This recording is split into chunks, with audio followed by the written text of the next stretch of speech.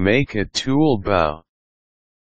One of the many things a bride and groom worry about as their wedding approaches is the cost. Couples want the best wedding they can get, and usually it is not cheap. They must spend for the food, the cake, their attire, reservation of the church and priest, and lastly decoration. Now, all you soon-to-be married couples, you do not have to spend a lot of money for beautiful decorations. An inexpensive yet elegant and beautiful piece of decoration is the tulle bow. You can use it in the church, at the reception area, and many more places. Just be creative. The following steps can teach you how to make a tulle bow. Ather the materials. If you are going to use this decoration a lot, then you will need a lot of tulle. For bows bigger than a foot in diameter, you will need at least 4.5 yards of tulle. For the smaller bows, you will need at most 4 yards. It is not an exact science. Make a rough estimate of how much tulle you will need, and cut it. You can get some inexpensive tulle in most fabric stores and department stores.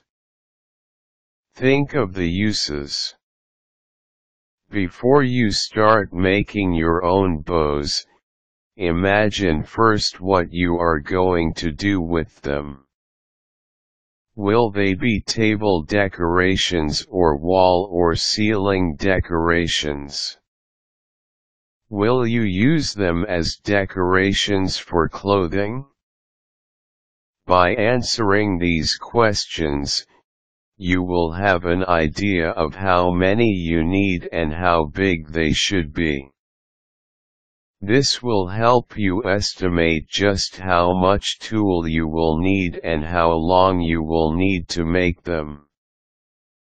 Start cutting and folding. Lay down the tulle fabric on a board like hard cardboard and place it on top of smooth, sturdy, flat surface. Mark your desired bow width on the board with a pencil. Afterwards, adjust the tulle for the desired length of the bow, then cut it. Keep the fabric in place by pinning it to the board with pins. While it is pinned down, create accordion pleats of at least 5 loops on each side. Then secure all layers at their corners with pins. Next, cut another piece of tulle that is roughly 3 feet long and place it under the center of the already folded and secured bow. Tie the new tulle tightly into a square knot.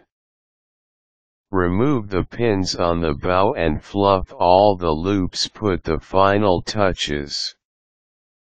Use the procedure above to create more bows, as much as you need.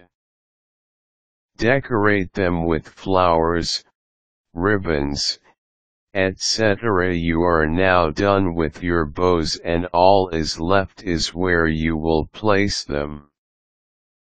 Some reminders. Remember to provide ½ yard extra of tulle for the tails of your bows. Also remember to decorate your bows with the necessary colors to match your themes. Create more bows than you need because you will never know when you will need the extras. By following the simple steps, You have now made your own tulle bow.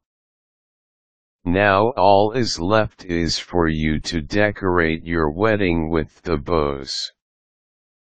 You can even add to your dress and veil.